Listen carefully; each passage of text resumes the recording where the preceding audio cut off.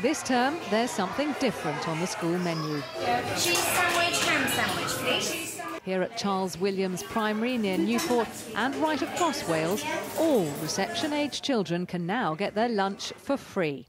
It's been fantastic. The numbers have gone up. It is challenging, but it's a nice challenge, especially when you see the smile on the faces of the children and when they've tried new foods and they actually like them. The provision of universal free school meals varies across the UK. In Scotland, all state school pupils can get them for their first 5 years in education. In England, it's for the first 3 years of school. In Northern Ireland, access depends on family income at every age.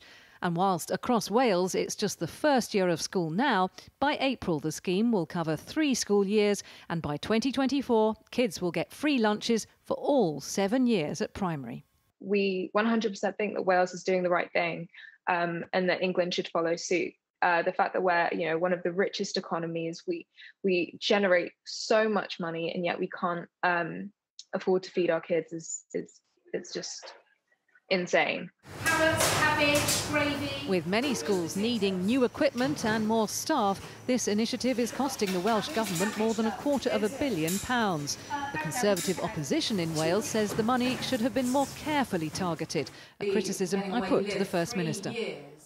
If you were more generous with the means testing, you could help children in greater need.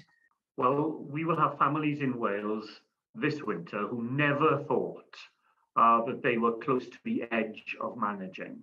Those families too will be really struggling to make ends meet. This policy reaches into the life of every family.